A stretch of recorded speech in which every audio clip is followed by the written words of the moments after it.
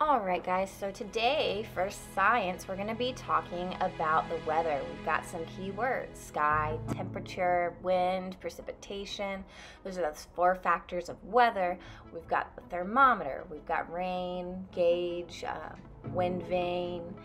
So what we're going to do is we're going to read some, and then I do have an activity where you can either go outside and you could also just look out the window, and I want you to write one full sentence and try to think beyond the typical descriptions of weather and write what you notice or see. Like typical descriptions that I mean would be, it's hot, it's cold, it's raining. I want you to go deeper. You could say something like, I wonder why the grass feels wet today. Was it wet yesterday?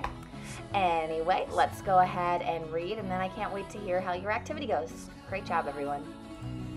People have been experiencing weather their entire lives, whether playing in the snow, chasing leaves in the wind, jumping in the rain puddles, or bundling up against the cold.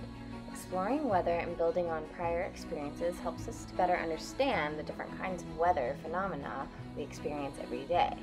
Weather is an important part of our lives on Earth. People often look outside to see the weather and what it is before they begin their day. Observing weather can give us clues that helps us dress for the day. So it'll help you also plan for activities that you're going to do or prepare for a storm if that is coming. Today we will observe, identify, and describe 3 different types of local weather. We'll investigate the 4 factors that describe weather and the state of the sky, temperature, wind, and precipitation. What's the forecast? The weather forecast predicts what the temperature and air conditions will be in the near future. There's a wide variety of types of weather. The weather can be sunny or stormy. It can be warm or cool. It can also be rainy, cloudy, or windy. Sometimes weather is severe. A blizzard, a thunderstorm, or a hurricane may happen quickly. When we get information ahead of time, we can prepare for it. Being prepared helps us stay safe. A meteorologist is a person whose job it is to forecast the weather. There are many tools available to help the meteorologist do his job. A common tool for getting an accurate measurement of the temperature is a thermometer. A high temperature probably means plenty of sunshine for everyone. In rainy weather, a meteorologist uses a rain gauge. A rain gauge gives numerical data about how much rain is falling outdoors. After it rains, you may be able to see a rainbow. A rainbow appears when the sun comes out and there's still rain in the air. Wind brings us weather. It blows clouds from one place to another. It is helpful to know which direction the wind is blowing. A wind vane provides this information. Knowing the wind direction helps a meteorologist know what weather is coming. Weather forecasts are not always right. As our knowledge about weather gets better, the forecasts become more accurate. Next, we're going to answer some questions together. Thank you guys for reading with me. What is a weather forecast? If you have to, go back and read some from the article.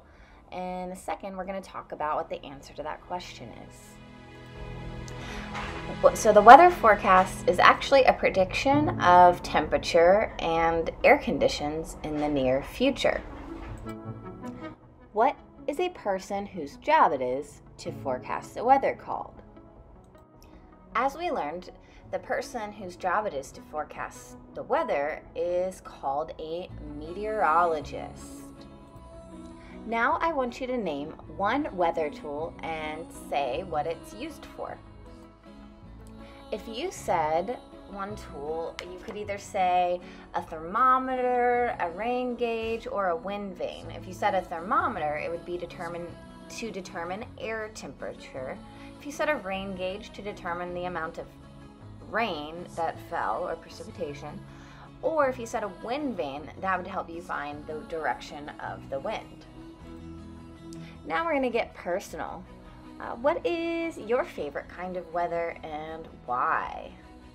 My favorite kind of weather is actually going to be a day that is sunny and warm and just a beautiful day.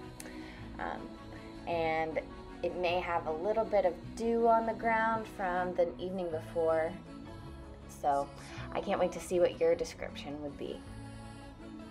Lastly, our question is, do you think the job of a meteorologist is difficult or easy? And then you need to explain why you think that. So this is really another opinion question. Personally, I don't think it's the easiest job, but that's because to determine the weather, so many people are counting on you. So I think it would be really difficult and a lot of pressure. Can't wait to hear what you guys think.